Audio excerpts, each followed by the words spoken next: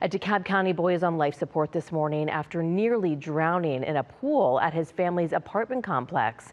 The 9-year-old's mother says her son was doing okay yesterday morning, but later in the day, doctors called her to talk about end-of-life options.